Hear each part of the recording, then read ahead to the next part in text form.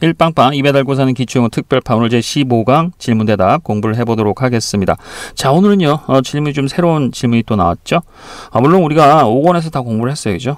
mind라는 동사, mind, 뭐뭐 하는 것을 꺼리다, 뭐뭐 하는 것을 꺼리다, 이런 의미를 가진 mind라는 동사를 이용해서 질문하는 걸 공부를 했었습니다. 그래서 정리를 한다라고 하면요, 보통 이제 do you mind, would you mind, 그죠? do you mind, would you mind, 의미가 뭐예요? 당신은 뭐뭐 하는 것을 꺼리세요?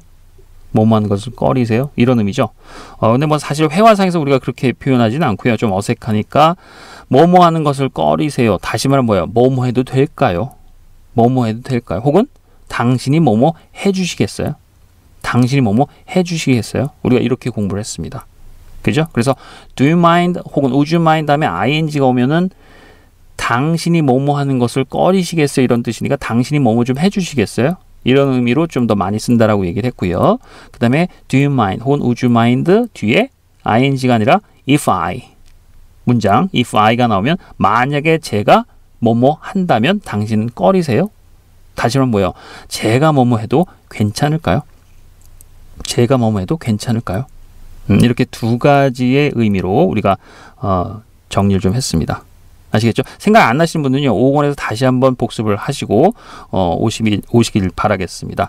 자, 좋습니다. 자, 그럼 이제 그러한 기초적인 지식 바탕 위에 우리가 질문 그리고 대답 들어보도록 하겠습니다. 일단 141번부터 질문 대답 들어보도록 할게요. Would you mind calling back in 5 minutes? I will call you back later tonight. 네, 보통 그 리스닝 할 때요, call back, 그죠? call back. call은 전화다라는 의미로 보시면 되겠고요. call back. 이후에, 뒤에 전화다 그러니까 다시 전화다 이렇게 보시면 되겠죠. 근데 call back 하면 이것도 좀 쉬운데 calling back, 그죠? ing를 붙이면 이런 것도 또 혼동하시는 분들이 계시더라고요. 그냥 call back의 ing 형태입니다. calling back in 5 minutes 이렇게 얘기했죠. Would you mind calling back in 5 minutes? Would you mind calling back in 5 minutes? 그럼 무슨 뜻이에요? 5분 있다가 다시 전화 주시겠어요? 누가 전화하는 겁니까? You, 너가. 그죠? 너가 back, 다시 calling back, 다시 전화하는 거 would you mind? 꺼리시겠어요? 이런 의미예요. 혼동하지 마세요. 그러니까 다시 말하면 뭐예요? 당신이 있다가 5분 있다 다시 전화 주시겠어요? 이렇게 지금 질문을 한 겁니다. 이거 좀 혼동하신 분들이 많이 계셔서 설명을 드렸고요. 자, 이거 대답 생각나세요? 생각나세요? 좋습니다. 다시 한번 들어보도록 하겠습니다. 대답. I will call you back later tonight. 네, 많이 쓰는 그 대화 내용이니까 여러분들 좀 숙지를 해두시길 바라겠습니다. 꼭. 자, 뭐라고 대답을 해야 돼요? 이럴 때는. 그죠? 만약 긍정으로 대답을 한다 그러면 그쵸, 그대로 쓰면 되겠죠. 내가 전화하는 거니까, 상대방이 내가 전화하는 거니까 I will call you back, I will call you back later tonight 이렇게 얘기했네요. 여기서. 그죠? I will call you back later tonight, later tonight, later tonight, later tonight. 별거 아닌 것 같은데 이런 거 나올 때 그냥 입으로 기억을 해두시라고요. 알겠어요? 나중에 뭐 투나잇이 먼저 나오든가 뭐 레이더를 쓴 안 쓴 이렇게 하지 마시고 그냥 문장을 자꾸 입으로 해버릇 하세요. 그러면 나중에 자연스럽게 나와. 알겠어요? I will call you back later tonight.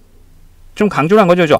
이따가 저녁 때 오늘 밤에 이따가 전화 드릴게요. 이렇게 얘기를 한 겁니다. I will call you back later tonight. later tonight. 이런 게 좀 더 오히려 도움이 될 것 같아요. 회화에. 그죠? 잘 안 하니까 우리가. 좋습니다. 자, 요거 듣고 따라해 보도록 하겠습니다. I will call you back later tonight. 네, 한 번 더요. I will call you back later tonight. 그럼 이따가 오늘 저녁 때, 오늘 밤 저녁 때 다시 연락드릴게요. 이 정도는 영어로 할 수 있어야 된단 말이야. 좋습니다. 듣고 따라해 봅시다. I will call you back later tonight. 다음 질문 대답이요. Would you mind calling back in 5 minutes? No, I will contact you in a bit. 자, 여기서 제가 아까 설명드렸지만 do you mind, would you mind 의미를 설명드렸습니다. 우리가 좀 주의할 게 대답할 때 요걸 혼동하시면 안 되는 게 항상 mind가 들어간 질문은요. 대답을 여러분들이 유념을 해서 들어두셔야 됩니다. 예를 들어서 지금 설명드렸죠. Would you mind calling back in 5 minutes? 당신이 5분 있다 다시 전화해 주는 거 꺼리시겠어요? 이런 얘기죠. 다시 말하면 뭐예요? 전화 주시겠어요? 이렇게 얘기를 한 건데 Would you mind?라고 물어봤죠. 당신 꺼리실 건가요? 이런 뜻이죠. 그러면 지금 대답이 No 이렇게 얘기했죠. No라는 건 뭐예요? No, I don't mind라는 뜻이죠. 아니요, 저 안 꺼려요. 전화할게요. 이런 의미죠. 의미 알겠어요? 그래서 거기 그렇죠. 교재 보면 네라고 표현을 한 겁니다. Do you mind? Would you mind? 이렇게 물어봤을 때 우리가 보통 잘하기 쉬운 실수가 뭐냐면 아니 괜찮아요. 괜찮아요. 이렇게 할 때 yes라고 하기가 쉽습니다. 근데 yes라고 하면 완전 의미가 바뀌어버리는 거예요. 네, 저 꺼려요. 하지 마세요. 이런 의미가 됩니다. 의미 알겠어요? 그거를 좀 구별해 두세요. 그래서 여기 보면 no, 그 다음 뭐라 그랬어요? No, I will contact you in a bit. 이렇게 얘기했죠? 네, 좀 이따 다시 전화 드릴게요. 이런 뜻입니다. 아시겠죠? 그러니까 뭐예요? 긍정 대답이에요. Do you mind? No, I don't mind예요. 꺼리세요? 아니요, 안 꺼려요. 그냥 쭉 하세요. 이런 뜻이에요. 그런 의미에서 긍정이라는 뜻이에요. 요거를 좀 구별해 둡시다. 실제 회화에서도 여러분들이 혼동하시면 안 돼요. Would you mind, do you mind 이렇게 얘기했을 때 대략 그냥 친절하다고 나는 친절을 베푼다고 생각해서 yes, yes 이렇게 하시는 분도 계신데 그러면은 안 됩니다. 알겠죠? 물론 내가 꺼릴 수도 있지. 그죠? 꺼릴 수도 있는데 되게 이제 상식적으로 아니 그냥 하세요. 이렇게 표현할 때는 no라고 표현을 해줘야 됩니다. mind라는 그 동사 의미의 특성상 그래요. 부정의 표현이에요. 약간. 그죠? 약간 부정적인 의미죠. 꺼리세요. 이렇게 물어봤는데 네 꺼려요. 이건 아니잖아. 그래서 no 그러면 아니요. 그냥 하세요. 아니요. 제가 잠시 후에 연락드릴게요. 이렇게 표현하는 겁니다. 그래서 거기 네 이렇게 긍정으로 얘기를 한 겁니다. 긍정 대답이 돼요. 요거 주의하세요. 아시겠습니까? 좋습니다. 자, 그러면 다시 한번 듣고 의미를 좀 파악해 보도록 하겠습니다. 혼동하지 마세요. No, I will contact you in a bit. 네, 여기서는 일단 중요한 게 단어 contact. 또 한 번 나왔죠? 지난 시간에 배웠는데 contact you 그러면 당신에게 연락하다 이렇게 보시면 되겠습니다. 이런 표현을 좀 기억을 해 두시면 되겠고요. 뒤에 보시면 in a bit 들으셨나요? in a bit 이렇게 얘기를 하죠. in a bit. in 다음에 숫자나 시간이 나오면 뭐라 그랬어요? 뭐뭐가 지난 후에 이렇게 표현한다 그랬죠. 그래서 뭐 in a bit 그러면 뭐 잠시 후에 좀 있다가 뭐 이렇게 이런 표현도 좀 기억을 해두시면 좋을 것 같아요. No, I will contact you in a bit. 어렵지 않습니다. 그죠? No, I will contact you in a bit. 아, 네. 잠시 후에 제가 다시 전화 드릴게요. 이런 식으로 받아주시면 되겠습니다. 아시겠죠? 그러니까 질문한 거에 대해서 긍정으로 대답한 거예요. 오케이, 좋습니다. 자, 그러면 듣고 문장 따라해 보도록 하겠습니다. No, I will contact you in a bit. 네, 좋습니다. 한 번 더요. No, I will contact you in a bit. 그러죠. 뭐 제가 잠시 후에 다시 연락드릴게요. 그런 뜻입니다. 아시겠죠? 좋습니다. 자, 듣고 따라해 보도록 할게요. No, I will contact you in a bit. 좋습니다. 다음 질문 대답 들어보도록 할게요.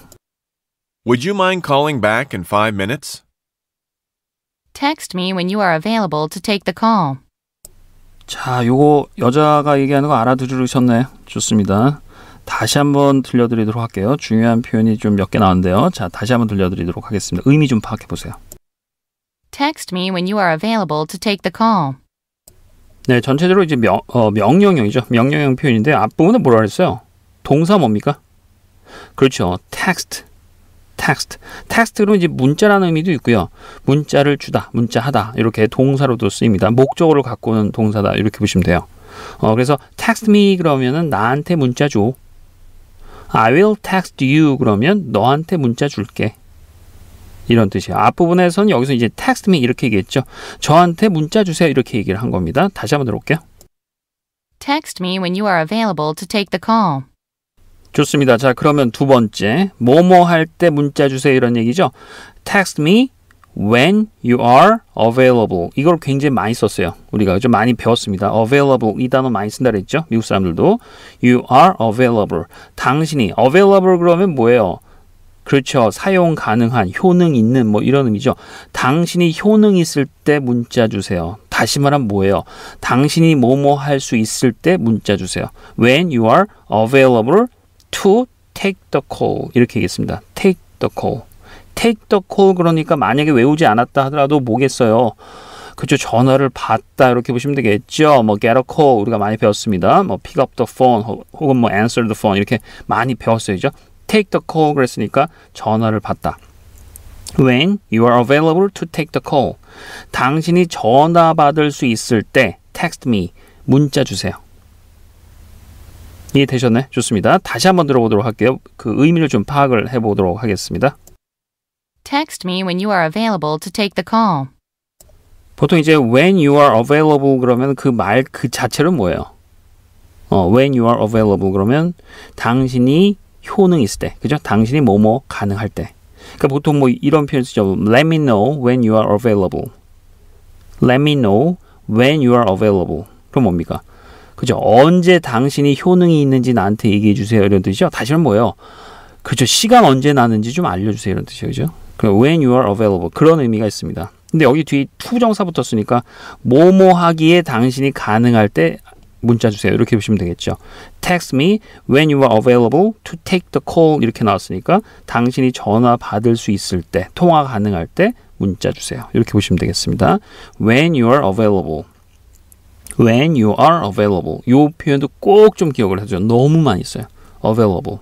아시겠죠? Available. 예, 그걸 좀 기억을 해두시길 바라겠습니다. 자, 그러면 그 문장 듣고 따라해 보도록 하겠습니다. 우리가 이거 많이 쓴단 말이죠. 저기 당신 통화 가능할 때 저한테 문자 주세요. 이런 의미죠. 좋습니다. 듣고 따라해 보도록 하겠습니다. Text me when you are available to take the call.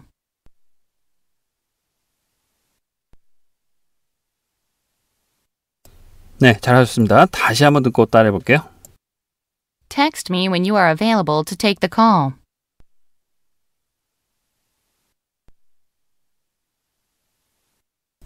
우리가 이제 상대방한테 전화를 했는데 지금 상대방이 굉장히 바쁜 것 같아. 그래서 상대방이 그러죠. 아, 미안한데 좀 5분 있다 다시 전화해 줄래? 이럴 때 많죠. 그죠? 거의 대부분이죠. 그죠? 그럼 뭐라 그래요, 우리가?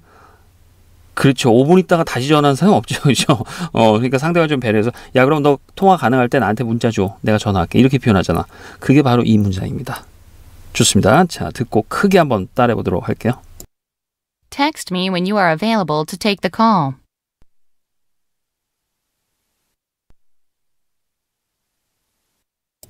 네, 넘어갈까요? 좋습니다. 자, 142번 질문 대답으로 넘어가 보도록 하겠습니다. Do you mind if I call back in 5 minutes? No, please call me back in 5 minutes. 네, 좋습니다. 자, 지금 이 문장하고요. Do you mind if I call back in 5 minutes? 이 문장. 아까 문장하고 다른 거 알겠죠? Would you mind calling back in 5 minutes?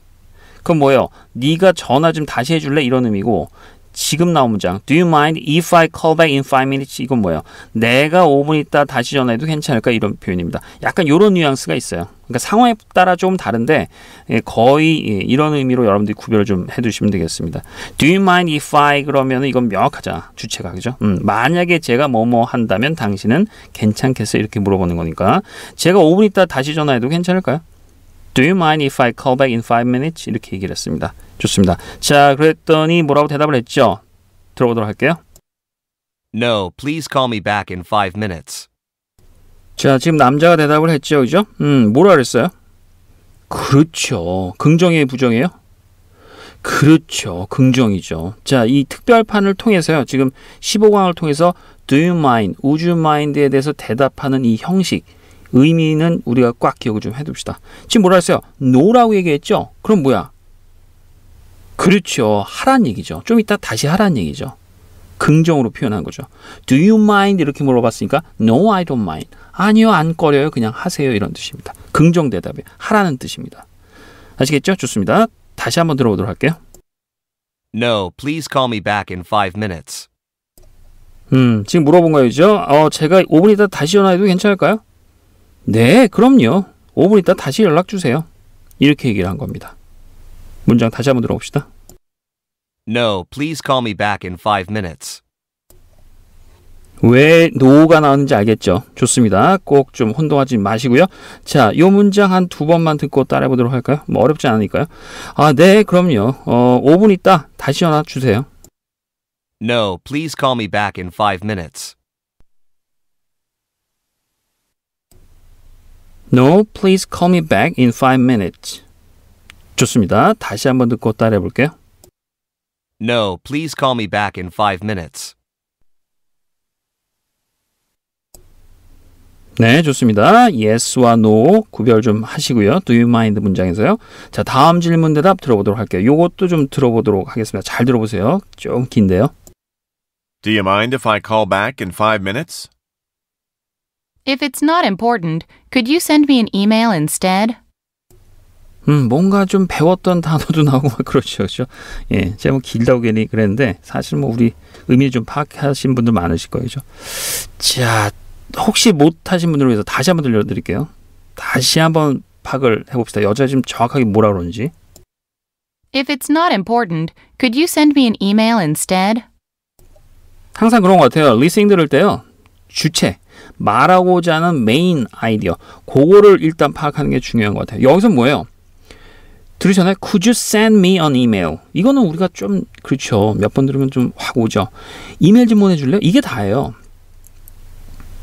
근데 이제 듣다 보면 이제 뭐야? 나중에 instead 뒤에 이것만 기억나잖아. 그러지 마시라고 그죠? instead는 뭐예요? 했었죠? 뭐뭐 대신에. 항상 이제 문장 뒤에서 이렇게 써서 앞문장 대신에 이렇게 받아주신다고 보시면 되겠습니다. 대신에 그럼 이메일 좀 보내주실래요? Could you send me an email instead? Could you send me an email instead? 그럼 대신에 메일로 좀 주시겠어요? 이런 뜻이에요. 그죠? Could you send me an email instead? 좋습니다. 근데 앞에 뭘 붙였어요? 그죠? 뭔가 조건을 좀 붙인 것 같아. 들어봅시다. If it's not important, could you send me an email instead? 네, 발음이 앞부분이 좀 그런데 이건 다 아시잖아요. 단어는 important는 아시죠? important. 중요한. 그죠? 근데 그죠? R 다음에 T는 어떻게 발음한다고요? 거의 생략돼서 발음한다고 했죠? R 발음이니까 약간 머금으면서 발음을 해준 겁니다. important. 이렇게 발음했죠. 뒤에 N 다음에 T도 살짝 죽였습니다. important. If it's not important. If it's not important. 무슨 뜻이에요? If 만약에 it's not important. 중요하지 않다면, 중요한 내용이 아니면 그렇죠. Could you send me an email instead? 대신에 메일 좀 주시겠어요? 이런 뜻이에요. If it's not important. 좋습니다. 다시 한번 들어볼게요. If it's not important, could you send me an email instead? 그럼 조금 더 들리시나요? 그죠? 그럼 만약에 중요하지 않으면요. 대신에 메일로 좀 보내주시겠어요? 이런 뜻입니다. 질문자가 물어봤어요. 제가 5분 있다 다시 전화해도 괜찮을까요? 그랬더니 대답을 한 겁니다. 아, 그 중요한 내용 아니면 그냥 이메일로 보내주셔도 돼요. 요거를 이제 문장으로 할 수 있는 겁니다. 아시겠죠? 중요한 내용이 아니라면 조건이니까 if it's not important, could you send me an email instead? 이렇게 얘기한 겁니다. 좋습니다. 자, 우리 한번 도전해 보도록 할게요. 중요한 내용이 아니면 대신에 메일로 좀 보내주실래요? 듣고 따라해 보도록 하겠습니다. 천천히 해보세요. If it's not important, could you send me an email instead?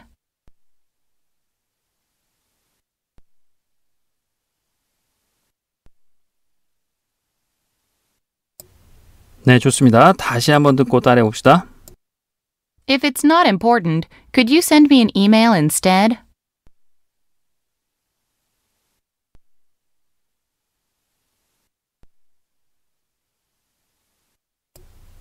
중요한 내용이 아니면 대신에 메일로 좀 주시겠어요? If it's not important, could you send me an email instead?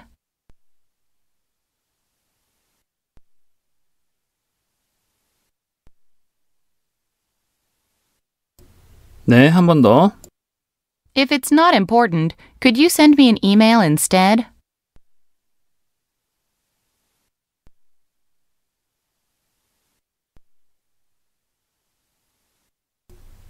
네, 좋습니다. 자, 문장 좀 연습을 해두시고요. 다음 질문 대답 들어보도록 할게요.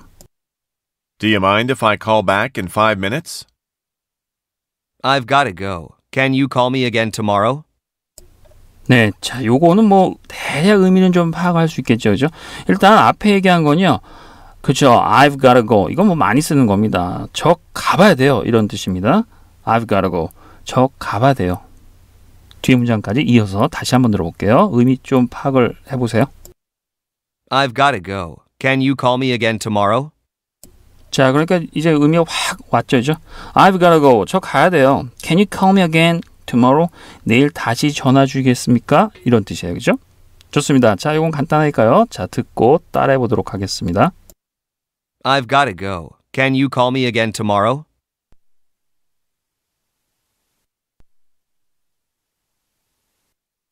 한 번 더. I've gotta go. Can you call me again tomorrow?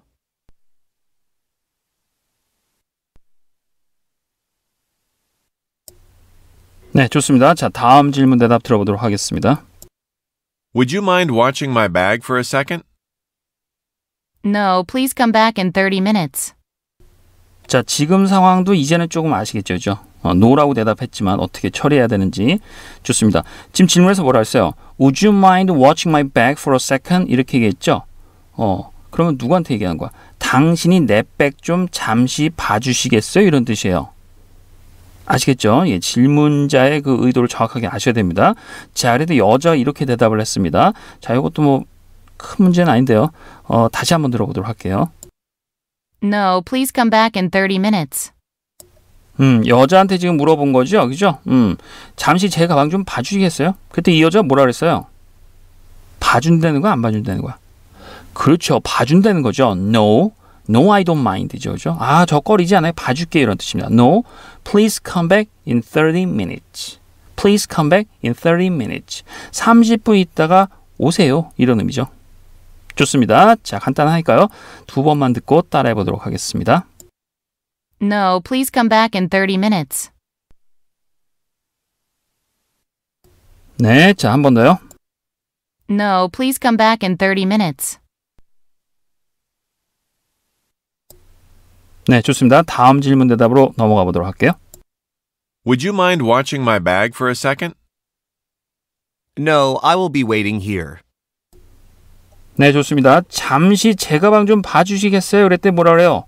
no 그랬죠? 그랬다 그래서 서운해하지 마세요. 하시겠죠?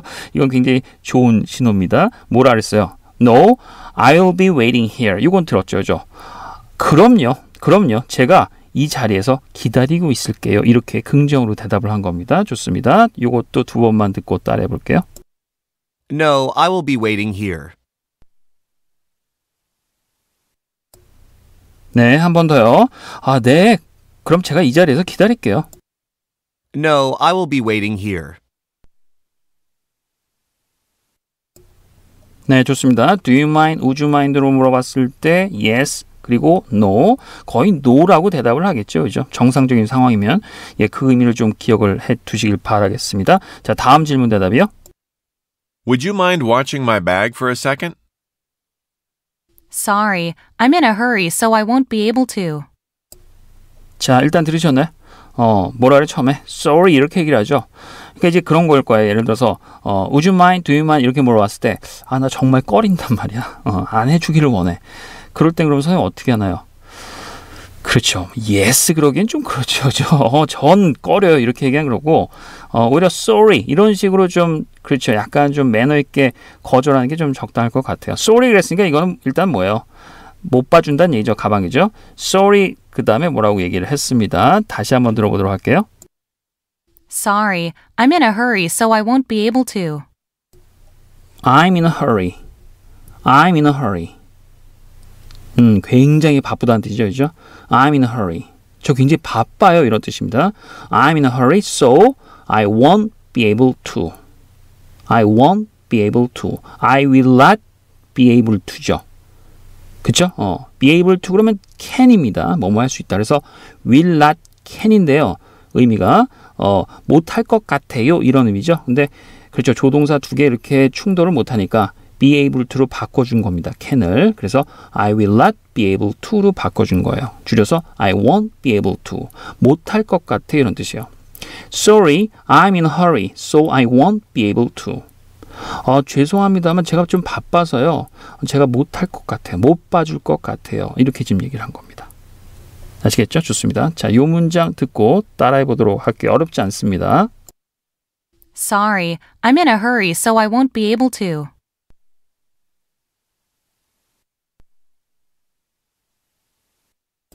네, 한 번 더요. Sorry, I'm in a hurry, so I won't be able to.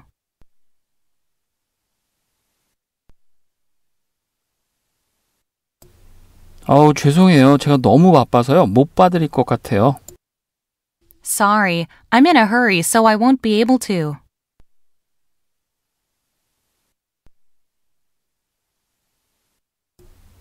네, 좋습니다. 다음 질문 대답이요. 144번 질문 대답 들어보도록 할게요. Do you mind if I watch your bag for a second? No, while I go to the restroom, you could watch over my bag. 네, 조금 길었죠. 일단 그 질문이 뭐예요? Do you mind if I죠, 그죠? 제가 뭐뭐 해도 될까요? Do you mind if I watch your bag for a second? 무슨 뜻이요? 잠시 제가 당신의 백, 가방 좀 봐드려도 될까요? 이렇게 얘기를 한 겁니다. 자, 남자가 대답한 거 다시 한번 들어볼게요. No, while I go to the restroom, you could watch over my bag. 자, 일단 no 그랬죠? 그러면 괜찮다는 뜻이에요? 안 괜찮다는 뜻이에요? 그렇죠. 괜찮다는 뜻이죠. 그죠? 제가 잠시 당신 가방 좀 봐드려도 될까요? 네, 그럼요. 이렇게 얘기를 한 겁니다. 그죠? No. 네, 그럼요. 자, 그런데 뒤에 문제가 뭡니까? 예, 우리가 그렇죠. 4권에서 배웠나요? 길게 말하기에서 접속사 주어 동사, 컴마 주어 동사. 그죠? 부사절로 얘기를 한 겁니다. 요게 접속사가 좀 안 들렸어요. 다시 한번 들어볼게요. No, while I go to the restroom, you could watch over my bag. No, while I go to the restroom. 이렇게 얘기를 했나요? 그죠? While I go to the restroom. While I go to the restroom. I go to the restroom 그럼 뭐예요? 나는 화장실로 간다는 뜻이죠. 근데 앞에 접속사 뭐예요? 요게 좀 안 들렸죠? 제가 요거 이제 리스닝에서 강조하는 또 주의 깊게 강조드리는 그러한 접속사 중에 하나인데요. 굉장히 안 들립니다. 근데 굉장히 많이 써 이거. While 아시죠? While 뭐뭐 하는 동안 뭐뭐 하는 동안인데 이 사람들이 While I go to the restroom 이렇게 안 합니다. 발음 어떻게 돼요? While 이렇게 발음해요. 이건 특히 그래. While I go to the restroom 이렇게 얘기를 합니다. 뭐뭐 하는 동안에 제가 그 화장실 가 있는 동안에요. You could watch over my bag. 제 가방 좀 부탁드려요. 이런 뜻이죠. 당신은 could watch over my bag.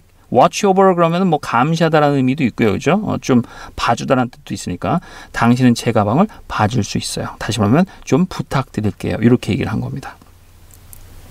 아시겠어요? 좋습니다. 그 문장 다시 한번 들어볼게요. while 하고요. 뒤에 you could watch over my bag. 좋습니다. 들어보도록 할게요. No, while I go to the restroom, you could watch over my bag. No, 아니에요. 꺼리지 않아요. While I go to the restroom. 제가 화장실 가는 동안 you could watch over my bag. 제 가방 좀 맡아주세요. 봐줄 수 있어요. 이런 의미죠. 좋습니다. 자, 그 문장 한번 따라해 보도록 할게요. 두 개의 문장이라고 생각을 하세요. 아시겠죠? 좋습니다. 첫 번째 문장이 While I go to the restroom. 내가 화장실 가는 동안. 두 번째 문장이 You could watch over my bag. You could watch over my bag. You could watch over my bag. 아시겠죠? 당신은 제 가방을 봐줄 수 있어요. 이런 뜻이에요. 좋습니다. 그 두 개를 생각하시면 길게 안 느낄 겁니다. 듣고 따라해 보도록 할게요. No, while I go to the restroom, you could watch over my bag.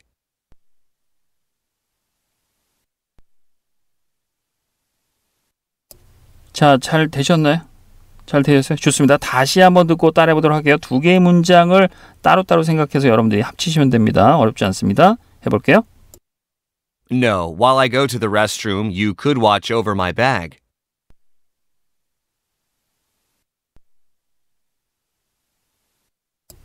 한 번만 더 해볼게요.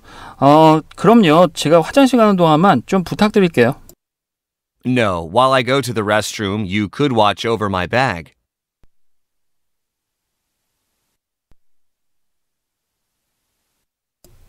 네, 자, 되셨나요? 좋습니다. 자, while. 요거 좀 주의하세요. listening. 앞으로 많이 보시게 될 겁니다. 자, 다음 질문 대답 들어보도록 할게요. Do you mind if I watch your bag for a second? It's all right. I can watch over my bag on my own. 자, 이런 표현도 그쵸. It's alright 그랬죠? 이거 설명드렸죠? It's alright. 괜찮아요 이런 얘기죠? 하지 말란 얘기죠. 부정이죠. 그죠? 부정 대답입니다. 다시 한번 들어볼게요. 여자의 대답 들어봅시다. It's all right. I can watch over my bag on my own. 봐주지 말란 얘기예요. It's alright. I can watch over my bag on my own. 뒤에 on my own. 이건 뭐예요? 내 자신이 뭐 이렇게 좀 강조해서 쓰는 표현이다 이렇게 보시면 되겠습니다. On my own. On my own. 내 스스로가 뭐 이렇게 보시면 되겠어요. On my own. I can watch over my bag on my own. 아, 제가 그냥 제 거 챙길게요. 제 거 그냥 제가 볼게요. 이런 의미예요. 그죠? 좋습니다. 자, 요거 듣고 따라해 보도록 할까요? 의미 파악되셨죠? 자, 듣고 따라해 보도록 하겠습니다. 아, 괜찮아요. 제가 그냥 제 가방 볼게요. It's all right. I can watch over my bag on my own.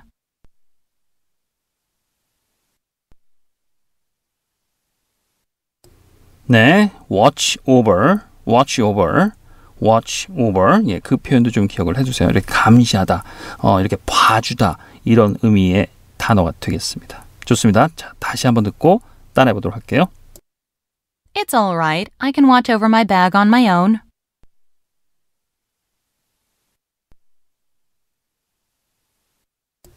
네, 좋습니다. 다음 질문 대답으로 넘어가 보도록 할게요. Do you mind if I watch your bag for a second? Why are you trying to watch my bag? 자, 남자가 얘기를 했습니다. 이건 뭐 why로 시작을 했죠? 들으셨나요? 좋습니다. 이 질문 대답인데요. 다시 한번 들어볼게요. why가 들리시나요? Why are you trying to watch my bag? Why are you trying to? Why are you trying to? Are you trying to? 너 뭐뭐 하려고 해? Are you trying to? 너 뭐뭐 하려고 해? Why are you trying to? 왜 뭐뭐 하려고 하세요? Why are you trying to? 이럴 때 are 이런 비동사절을 안 들리죠? 연음 때문에. Why are you trying to watch my back? Why are you trying to watch my back? Why are you trying to watch my back? 왜 제 가방 봐주시려고 하는 거죠? 뭐 이렇게 해석이 되겠죠, 그죠? 그럼 상황이 좀 재밌게, 좀 약간 이상한 상황이 되겠는데, 어쨌든, 이렇게, 서로 모르는 사람인 것 같아. 자, why are you trying to watch my back? 이렇게 얘기했습니다. Why are you trying to? 비동사죠. Are you? 이런 거 잘 안 들립니다. 이런 거 좀 주의해 두시고요. 자, 그럼 잘 듣고요. 한번 따라해 보도록 하겠습니다. Why are you trying to watch my bag? 아, 좋아요. 자, why are you trying to? 이건 패턴식으로 거의 있습니다. 왜 뭐뭐 하려는 거죠? 요건 좀 익혀두세요. 아시겠죠? 요것도 유명한, 아주 자주 쓰이는 패턴 중에 하나입니다. 자, 다시 한번 듣고 따라해 보도록 할게요. Why are you trying to watch my bag? 네, 한 번 더요. Why are you trying to watch my bag? 네, 좋습니다. 다음 질문 대답으로 넘어가도록 할게요. 자, 145번 질문 대답입니다. Would you mind moving your car now? No, I wouldn't. 네, 일단 질문은 뭐예요? Would you mind moving your car now? 이렇게 얘기했죠. 당신의 차 좀 지금 빼주시는 거에 대해서 꺼려 하세요. 다시 한번 뭐예요? 좀 빼주시겠어요? 이렇게 얘기를 했습니다. 그때 여자가 뭐라 그랬어요? 그렇지, no, I wouldn't 이렇게 얘기했죠. 빼겠다는 얘기예요. 빼지 않겠다는 얘기예요. 주의하라고. 알겠어요? No. Would you mind로 물어봤으니까 No. I would not mind예요. 아니요. 저 안 꺼릴 것 같아요. 네, 기꺼이 빼드릴게요. 이런 뜻입니다. 꼭 알아두세요. 굉장히 혼동되기 쉽습니다. 좋습니다. 이거 간단하니까요. 발음상 한 번만 듣고 따라해보도록 하겠습니다. 네, 알겠습니다. 빼드릴게요. No, I wouldn't. 네, 다음 질문 대답이요. Would you mind moving your car now? Wait for a sec. 뭐요? 잠시만 기다려주세요. 네, 저희가 이 부정 대답이라고 했는데요. 뭐 그런 뉘앙스니까 지금 차 좀 빼주시겠어요? 그랬죠? 그러니까 좀만 기다리시면 안 돼요? 뭐 이런 의미죠. 그죠? 좀만 기다리세요. 이런 의미죠. 그러니까 지금 안 뺀다는 뜻이니까 그래서 뭐 부정 이렇게 표현했는데 좋습니다. 이건 뭐 쉬우니까 넘어가도록 하겠습니다. 뒤에 이제 네이티브 음성 그 따라하기가 있으니까요. 자, 그러면 이제 세 번째 질문 대답 들어보도록 할게요. Would you mind moving your car now? Sorry, could you wait for 5 minutes? 일단 뭐 sorry 그랬으니까 이것도 아시겠죠? 이제 부정 대답을 한 거예요. Could you wait for 5 minutes? 맞나요? 5분만 좀 기다려 주시겠습니까? 두 번째 대답하고 뭐 거의 비슷한 유사한 표현인데요. 좋습니다. 요거 그냥 듣고 따라해 보도록 할게요. Sorry, could you wait for 5 minutes?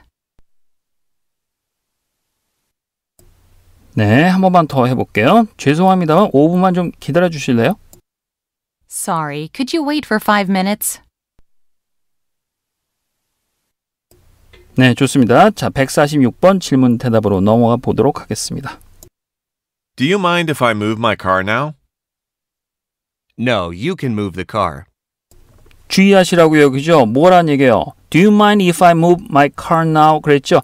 저 제 차 좀 지금 빼도 될까요? 그랬더니 그렇죠. 지금 빼란 얘기예요. 아이, 그럼요. 이런 뜻입니다. No, you can move the car. 네, 지금 차 빼실 수 있어요. 이런 뜻이에요. 알겠어요? no의 개념을 좀 알아두세요. 지금 확실하게 개념을 좀 익혀두시기 바라겠습니다. 네, 그럼요. 꺼리지 않아요. 지금 차 빼셔도 됩니다. No, you can move the car. 네, 한 번만 더. No, you can move the car. 다음 질문 대답이요. Do you mind if I move my car now? Do you need help moving the car? 요거는 조금 의미가 좀 그렇죠. 귀에 익은 단어 help 들리셨나요? 도와주다. Do you need help? 이렇게 얘기했죠. 도와드릴까요? 질문 대답이 되겠습니다. Do you need help? 그렇죠. Do you need help moving the car? 차 빼는 거 도와드릴까요? 되셨어요? 이 정도는 듣고 바로 좀 의미가 파괴되셔야 되는데. 좋습니다. 이것도 뭐 입에 하면 익혀 보도록 할게요. 자, 우리가 뭐 예를 들어서 차 빼는 거 좀 도와주세요. 도와드릴까? 이렇게 얘기하는 거죠. 상대방한테 물어보는 거니까. Do you need help moving the car? 차 빼는 거 좀 도와드릴까? 이렇게 얘기하는 겁니다. 도와주세요가 아니라 차 빼는 거 좀 도와드릴까요? Do you need help moving the car? Do you need help? 뭐뭐뭐. 아시겠죠? 그런 식으로 보시면 되겠습니다. 자, 듣고 따라해 보도록 할게요. Do you need help moving the car? 여기 나오는 그 수많은 그런 표현들 아시겠죠? 그런 구절들, 표현들 이런 것들은 여러분들이 꼼꼼하게 좀 적어놓고 회화하실 때 다 사용을 하세요. 굉장히 방대하게 많이 나오고 있습니다. 지금 아시겠죠? 이런 것도 do you need help? 그 다음에 ing 얼마든지 우리가 그냥 편하게 붙일 수 있잖아. 뭐뭐 하는 거 좀 도와주시겠어요? 좋습니다. 다시 한번 듣고 따라해 볼게요.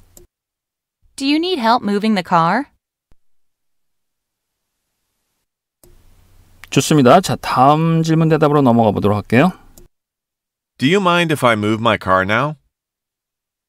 Do you mind waiting for 10 minutes? I'm not around the area right now. 자, 여기서 일단 크게 두 개의 문장으로 나뉜 것 같아요. 그죠? 그런데 Do you mind라고 다시 질문했죠. 질문 대답으로 다시 되묻는 그러한 문장이 보였습니다. 다시 한번 들어보도록 하겠습니다. 제가 지금 제 차 좀 빼도 괜찮을까요? 그랬더니 뭐라고 대답을 합니다. Do you mind waiting for 10 minutes? I'm not around the area right now. Do you mind waiting for 10 minutes? 물어봤어요. 당신 꺼리세요. Waiting for 10 minutes. 10분만 기다리는 거 꺼리세요. 당신 이런 뜻이요. 그러니까 당신이 기다리는 거 꺼리세요. 이런 뜻이에요. 상대방이 물어본 거예요. 지금 제 차 좀 빼도 괜찮을까요? 당신 10분 기다리는 거 괜찮으세요? 이런 뜻이죠. 다시 한번 뭐야? 10분만 좀 기다려 주시겠어요? Do you mind waiting for 10 minutes? 왜? 뒤에 뭐라고 얘기를 하죠? 들어봅시다.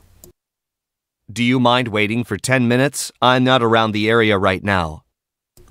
네, 뒤에 문제가 뭐라 그래요? I'm not around the area. 이렇게 얘기하죠. I'm not around the area. around the area. 그 지역 근처에. 그 위치 근처에. I'm not 없습니다. 이런 뜻이죠. I'm not around the area right now. 지금은 제가 거기 없으니까 그 근처 없으니까 10분만 좀 기다려 주시겠어요? 이런 의미예요. I'm not around the area right now. 지금 당장은 제가 거기 없으니까 10분만 좀 기다려 주시겠어요? 이런 뜻이에요. 그러니까 제가 봤을 때는 좀 그런 상황인 것 같아요. 추론을 하자면 차주인이 있고 내 차를 그 앞에 뭐 대든가 뭐 이렇게 한 것 같아. 그죠? 그러니까 이제 차주인이 저 제 차 좀 뺄까요? 그러니까 와서 좀 당신 차 좀 치워주시겠어요? 약간 요런 뉘앙스. 그러니까 제가 지금 근처 없는데 10분만 기다려 주시겠어요? 이렇게 표현할 때. 이거 우리가 많이 그죠? 운전하시는 분들 이런 상황 많이 겪죠. 그럴 때 쓰는 표현. 그죠? Do you mind waiting for 10 minutes? I'm not around the area right now.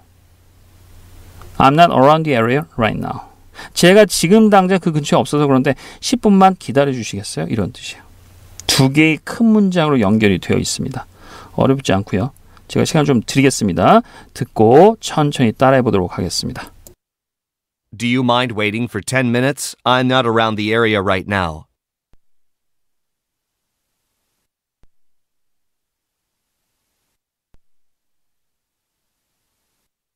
되셨네. 좋습니다. 다시 한번 듣고 따라해 보도록 할게요. 우리가 그 상황을 좀 파악을 해두세요. 제가 지금 거기 근처에 없어서 그런데 10분만 좀 기다려 주실래요? Do you mind waiting for 10 minutes? I'm not around the area right now.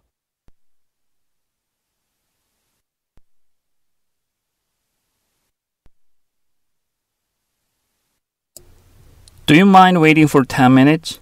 I'm not around the area right now. 좋습니다. 자, 듣고 따라해 보도록 할게요. Do you mind waiting for 10 minutes? I'm not around the area right now.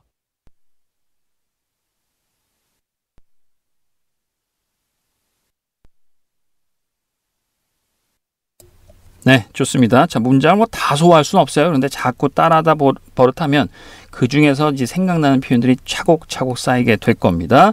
자, 147번 질문 대답으로 넘어가 보도록 하겠습니다. Would you mind sharing the table? No, we can share. 네, 그 가장 그 오해하기 쉬운 그 상황이 이런 거 아닐까 생각이 돼요. 그죠? Would you mind sharing the table? 이렇게 얘기했습니다. Share the table 그럼 뭐라 그랬어요? 합석하다 그랬죠. 그죠? 합석 좀 당신 해주시겠어요? 이렇게 얘기를 했어요. 뭐라 그럽니까 여자가? No, we can share. 그럼요. 꺼리지 않아요. 합석해 주세요. 합석하겠습니다. 이런 뜻입니다. 아시겠죠? 괜히 친절하다고 그냥 웃으면서 yes 그러지 마세요. 아시겠어요? 좋습니다. 자, 요거 주의합시다. 자, 듣고 간단하게 따라해 보도록 하겠습니다. No, we can share. 네, 좋습니다. 자, 다음 질문 대답이요. Would you mind sharing the table? Sorry, I can't share the table because I have company coming. 네, 대략 의미는 파악됐고요. 그죠? 긍정이냐 부정이냐? 여기선 부정. 합석 안 하겠다는 뜻입니다. Sorry, I can't share the table. 이렇게 얘기했습니다. Sorry, I can't share the table. 왜요? 그쵸? 그 이유를 뒤에 설명하죠. 들어봅시다. Sorry, I can't share the table because I have company coming. Sorry, I can't share the table because I have company coming. Because I have company coming. Have company 그러면요. company가 무슨 뜻이에요? 회사라는 뜻도 있지만 보통 이제 일행, 동료, 회화에서 많이 쓰는 표현이 그 뜻입니다. Have company 그러면요. 일행이 있다는 뜻이에요. Because I have company coming. 지금 올 일행이 있거든요. 지금 자리가 비었으니까요. 죄송합니다만 일행이 있어서 합석 못하겠어요. 이런 뜻이에요. 의미 아시겠죠? 좋습니다. 이것도 because라는 문장으로 연결된 그쵸 두 개의 문장에 불과합니다. 자, 요거 한번 우리가 시도해 보도록 할까요? 듣고 따라해 보도록 하겠습니다. 죄송합니다만 저 일행이 있어서 합석 못할 것 같아요. Sorry, I can't share the table because I have company coming.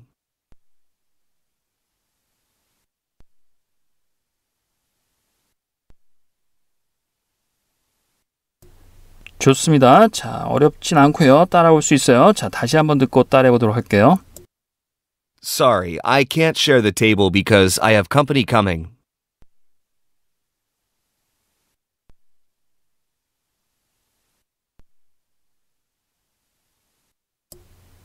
죄송한데요. 저기 일행이 있어서 합석 못할 것 같아요. Sorry, I can't share the table because I have company coming.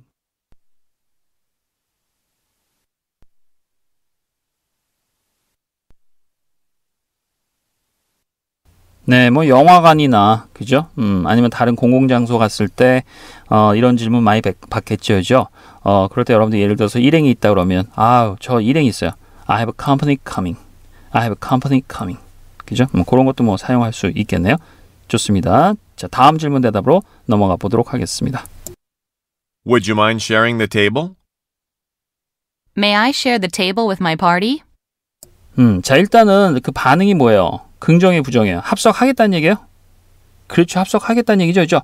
뭐 물론 뭐 질문 대답으로 물어봤지만 may I 이렇게 얘기했죠. may I. 허가를 물어볼 때 can I 혹은 may I share the table with my party 이렇게 얘기했죠. 여기서 파티는 뭐예요? company. 알겠어요? 일행도 파티라는 뜻도 있습니다. 꼭 그렇죠. 뭐 이렇게 음악 듣고 뭐 술 마시고 모여서 노는 그 파티뿐만이 아니라 우리가 어떤 일행들 모임도 파티라고 얘기를 합니다. 저희 모임 같이 있는데 다시 말해서 모임 일행들이 같이 있는데 합석 괜찮아요? 이렇게 지금 물어본 거예요. May I share the table? May I share the table? May I share the table with my party? 좋습니다. 자, 요거 한번 듣고 따라해 보도록 할게요. 일행 있는데 함께 앉아도 되겠어요? May I share the table with my party? 자, 따라오셨나요? 좋습니다. May I share the table with my party? May I share the table with my party? 한 번 더 해볼게요. May I share the table with my party? 네, 148번 질문 대답으로 넘어가 보도록 하겠습니다. Do you mind if I share your table? No, sit here, please. 네, 이건 뭐 금방 아시겠죠? 그죠? 아, 좋아요. 여기 앉으세요. Sit here, please. 좋습니다. 한번 따라해 보도록 할게요. No, sit here, please. 네, 넘어가 보도록 할게요. 자, 다음 질문 대답이요. Do you mind if I share your table? Sorry, these seats are taken.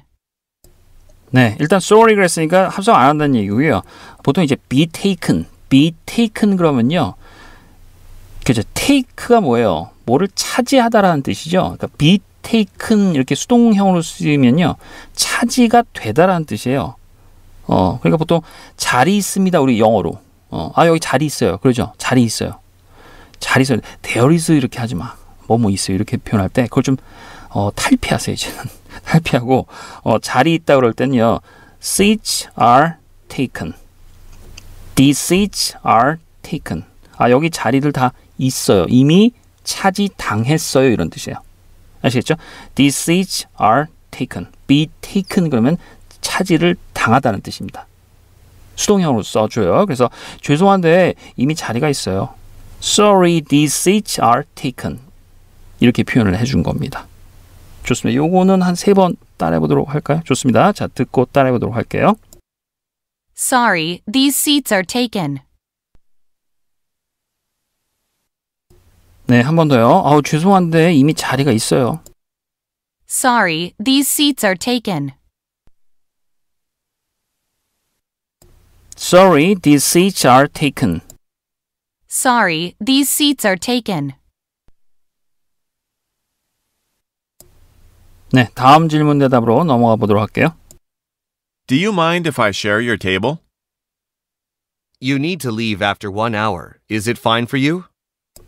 네, 자, 남자가 대답을 했습니다. 일단 여기 쓰인 표현은 you need to예요. 당신 뭐뭐 해야 합니다. You need to leave. 떠나셔야 돼요. 이런 뜻이에요. 따라오셨나요? 좋습니다. 다시 한번 들려드릴게요. You need to leave after 1 hour. Is it fine for you? 뒤에는 사실 신경 안 써도 되고요. 여기서도 이제 그 주요 개념 뭐예요? 얘기하고자 하는 거. You need to leave after 1 hour예요. 상대방이 물어봤어요, 지금. 그죠? 제가 당신 자리에 합석해도 괜찮을까? 그랬더니 뭐예요? 그 1시간 있다가 자리 비워주셔야 된다. 이런 뜻이에요. 비우다. 영어로. 비우다. 이렇게 생각하지 마시고. leave. 1시간 있다 떠나셔야 되는데 당신은 이런 뜻이죠. 그렇게 해석하면 되잖아. 표현을. You need to leave after 1 hour. 1시간 있다가 당신 합석하는 건 좋은데 1시간 있다가는 당신 떠나셔야 돼. 이런 뜻이에요. 그러니까 자리 비우셔야 되는데요. 비우다. 영어로 생각하지 마시고 leave. You need to leave after 1 hour. 뒤에는 뭐예요? 그렇죠. Is it fine for you? 괜찮으세요? 이런 뜻이죠. 필요 없는 거잖아 사실. listening 어렵게 만드는 거지. Is it fine for you? 당신 괜찮은가요? 1시간 있다가 자리 비워주셔야 되는데 괜찮으신가요? 이렇게 얘기를 한 겁니다. 알겠어요? 네. 어렵지 않아요. 리스닝 할 때도 마찬가지로 단어는 다 배운 단어예요. 듣고 따라해 보도록 하겠습니다. You need to leave after 1 hour. Is it fine for you?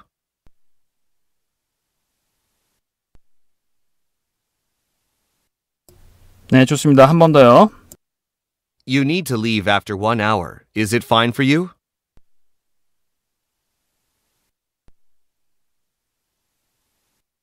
한 시간 있다가 자리 비워두셔야 되는데 괜찮겠어요?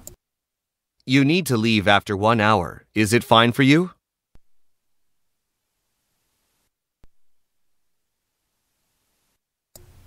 네, 좋습니다. 자, 149번 질문 대답으로 넘어가 보도록 하겠습니다. Would you mind changing the subject? I think the subject is fun to talk about. 자, change the subject 이렇게 얘기했죠. change the subject. 화제를 바꾸다. Would you mind changing the subject? 화제를 좀 바꿔주실래요? 이렇게 얘기했죠. 자, 여자가 대답을 했는데요. 자, 다시 한번 들어보도록 할게요. I think the subject is fun to talk about. 자, 일단 I think 패턴이 들렸고요. I think this subject is fun. 들으셨나요? 저는 이 주제가 재미있는 것 같은데 이렇게 얘기한 것 같아요. 다시 한번 들어볼게요. I think the subject is fun to talk about. To talk about 뒤에 들렸죠? 그죠? I think this subject is fun to talk about. I think this subject is fun to talk about.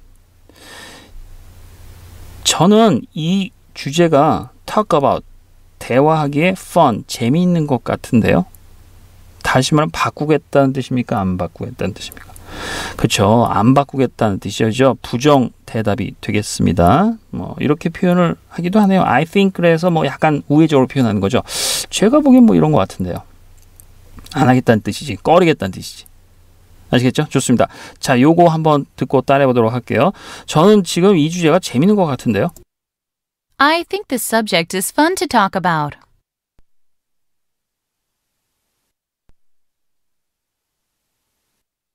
네, 한 번 더요. 제가 보기엔 지금 이 주제 괜찮아요. 재밌어요. I think the subject is fun to talk about.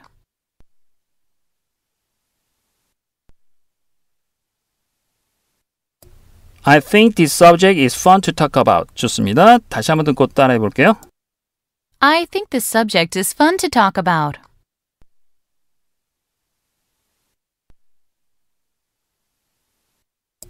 네, 좋습니다. 자, 넘어가 보도록 할게요. 나중에 좀 연습해 두시고요. 다음 질문 대답이요. Would you mind changing the subject? What kind of topic do you want to talk about? 자, 이건 아주 기본적인 깔끔한 문장이죠. 그죠? What kind of topic do you want to talk about? 이렇게 얘기했습니다. 대략 의미 아시겠죠? 우리가 많이 했던 겁니다. 기초영어에서요. 어떤 주제, 어떤 종류의 주제를 당신은 말하고 싶으신데요. 질문 대답인데요. 어떤 주제로 대화하고 싶으신가요? 좋습니다. 한번 따라해 보도록 할게요. What kind of topic do you want to talk about?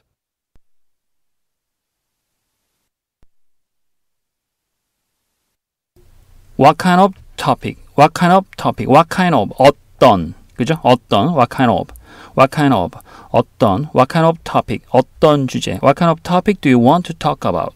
좋습니다. 듣고 따라해 보도록 할게요. What kind of topic do you want to talk about?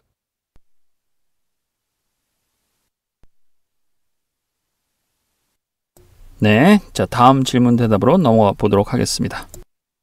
Would you mind changing the subject? What do you not like about the subject? 자, 거기 여자가 대답한 거 보면요. 뭐라 그랬어요? What do you not like about the subject? 이렇게 얘기했죠. 좋습니다. 다시 한번 들어볼게요. What do you not like about the subject? 네, 자 이게 참 그 회화에서도 이런 표현들을 많이 씁니다. 이게 뭐냐면 이게 그 부정하고 싶은 단어 앞에 not을 붙여주는 거예요. 그래서 What do you not like 그러면요. What do you not like 그러면 그죠? What do you like 그럼 뭐예요? What do you like? 뭐가 좋아? 그죠? 쉽게 말해서 What do you not like 그러면 뭐가 싫어 이런 뜻이에요. What do you not like about the subject? 그 주제에 대해서 뭐가 싫은데 다시 한번 어느 부분이 싫은데요? 이런 뜻이에요. 질문 대답이긴 한데 What do you not like about the subject? 약간 그죠? 여러분들이 보기엔 좀 생소한 문장인데 회화상에서 이런 표현 굉장히 많이 씁니다. 사실은. 근데 이게 그렇죠. 그러니까 부정하고 싶은 단어 앞에 이제 not을 붙여줘요. 보통. 그래서 what do you not like about the subject? 물론 뭐 동사밖에 없겠죠, 그죠? What do you not like about the subject? 이렇게 쓰기도 합니다. 아시겠죠? 어느 그 부분이 싫으세요? 이런 뜻이에요. 그 주제에 대해서, 그 화제에 대해서 화제 좀 바꿔주실겠어요? 이렇게 물어봤더니 아니 그 화제에 대해서 어느 부분이 싫으신데요? What do you not like about the subject?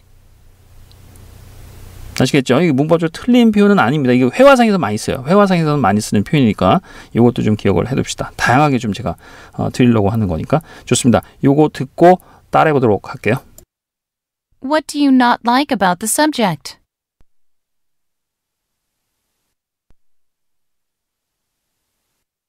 네, 좋아요. 한 번 더요. What do you not like about the subject?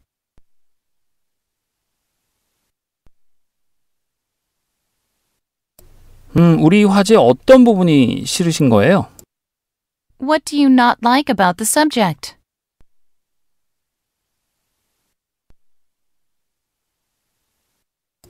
네, 좋습니다. 자, 그것도 그런 표현도 좀 기억을 해두시고요. 자, 150번 질문 대답으로 넘어가 보도록 하겠습니다. Do you mind if I change the subject? No, please change to a more interesting subject. 자, 뭐 어떤 상황인지 아시겠죠? Do you mind if I change the subject예요. 이거는 위의 문장하고 좀 다르죠, 그죠? 제가 화제 좀 바꿔도 될까요? 그랬더니 뭐예요? 바꾸란 얘기예요, 말란 얘기예요. 바꾸란 얘기죠. No, please change to a more interesting subject.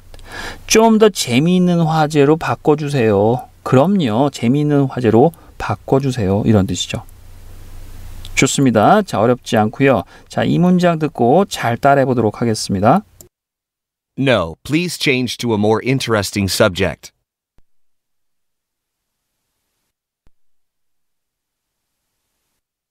네, change to 그러면요, 뭐뭐로 바꾸다, 뭐뭐 쪽으로 바꾸다 이렇게 보시면 되겠습니다. 어떻게 바꾸다.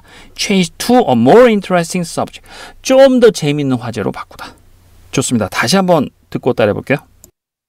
No, please change to a more interesting subject.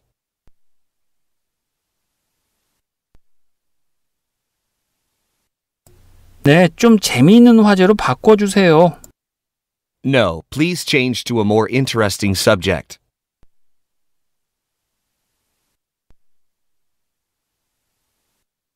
네, 다음 질문 대답이요. Do you mind if I change the subject? Actually, I'm having fun listening to it. 자, 일단 여자가 대답을 했는데요. 여기서 actually라고 얘기를 했죠. 자, 이건 뭐 저희가 스토리가 있는 영어회화에서 이제 첫 부분에서 제가 좀 설명을 드렸는데 actually라는 그 부사 의미 자체가 사실은 이런 뜻인데 really하고는 좀 다른 의미예요. 그죠? 그래서 really는 긍정 표현을 좀 강조해 주는 거고요. actually는 약간 반전의 의미가 있다라고 얘기를 했습니다. 그러니까 여기서도 마찬가지로 솔직히는요, 약간 이런 의미예요. 의미 아시겠죠? 제가 화제 좀 바꿔도 될까요? 아니, 솔직히 저는 근데 뭐뭐뭐 해요. 이런 의미니까 부정대답입니다. 바꾸지 말라는 뜻입니다. Actually, 그렇죠. 뭐라고 얘기를 합니까? 들어봅시다. Actually, I'm having fun listening to it. 보통 이제 have fun 그러면은 재미있다라는 뜻이죠. 즐기다. have fun ing로 뭐뭐 하는데 재미있게 하다. 이렇게 보시면 돼요. I'm having fun listening to it. 그죠? I'm having fun listening to the subject. 이렇게 되겠죠. 저는 사실 그 화제에 대해서 듣고 있는 거 굉장히 재미있어요. 이런 의미예요. Actually, 사실은요. 근데 I'm having fun listening to it. 저는 지금 재미있게 듣고 있어요. 바꿀 필요 없어. 화제 바꿀 필요 없어. 이런 뜻이에요. 아시겠습니까? 좋습니다. have fun 좀 알아두시고요. have fun에서 좀 더 발전해서 have fun ing. 뭐뭐 하는데 재밌게 하고 있다. 즐겁게 하고 있다. 즐겁게 뭐뭐를 하고 있다. 이렇게 좀 기억을 해두시면 되겠습니다. 이런 표현들. 알겠어요? 이런 표현이 더 중요하지. 좋습니다. 자, 듣고 따라해 보도록 하겠습니다. Actually, I'm having fun listening to it.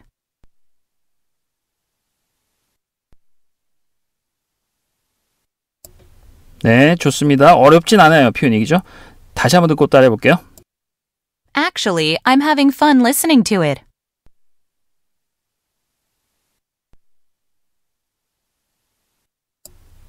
네, 좋습니다. 자, 다음 질문 대답으로 넘어가 보도록 할게요. Do you mind if I change the subject? Is this topic boring to you? 좋습니다. 여기서 마찬가지 이거 그 문장이 여러분들 이제 혹시 또 혼동하신 분 계신데 Is this topic boring to you? 이렇게 얘기했죠. Be boring 이렇게 나오죠. 그래서 이거 재미없는 중이다. 지루한 중이다. 이렇게 진행형으로 혼동하시는 분들 계신데 이 진행형 아닙니다. 절대. 그죠? 뭐랑 같아요? 그렇죠. 이 책은 재미있다 뭐라래. This book is interesting 그러죠? This book is interesting 그랬을 때 이 책은 재미있는 중이다. 이렇게 표현 안 하죠. Interesting은 그냥 재미있는 형용사예요. Boring 형용사예요. 지루한. 알겠어요? 그러니까 사물이 나왔으니까 This book is interesting처럼 사물이 나올 땐 ing를 쓰죠. 그러니까 This topic is boring이에요. This topic is bored가 아니라 알겠어요? ing를 쓰는 겁니다. 사물이 주어일 때는요. This book is interesting 그러지 This book is interested 이러지 않잖아. 알겠어요? 책 자체가 막 재미를 주는 거잖아. 다른 사람들한테. 그러니까 능동의 의미니까 ing란 말이야. 그러니까 이 토픽도 지루하게 재미없게를 없는 거를 주는 거니까 This topic is boring이 맞는 거예요. bored 그러면 이 토픽이 지가 막 지루해하는 거야. 그 개념을 알아두세요. 그래서 ing를 쓴 겁니다. 진행형이 아니에요. 알겠어요? 자, 그럼 어떻게 돼? Is this topic boring to you? 이 화제가 재미없으신가요? 이렇게 의미가 됩니다. 아시겠죠? 그거 좀 주의해 두시고요. 이거 뭐 어려운 건 아니니까 자, 한 번만 듣고 따라해 보도록 하겠습니다. Is this topic boring to you?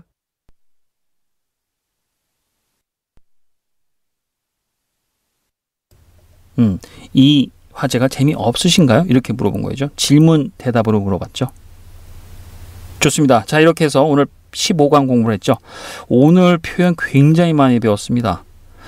특별판이 간혹가다 이렇게 표현이 막 쏟아질 때가 있는데 오늘 배운 거 아마 여러분들이 정리만 한다 하더라도 하루 종일 걸릴 거야. 꼬박꼬박 해두세요. 굉장히 풍부해질 겁니다. 좋습니다. 저는 여기서 마치도록 하고요. 다음 시간에 뵙도록 할게요. 수고 많이 하셨습니다.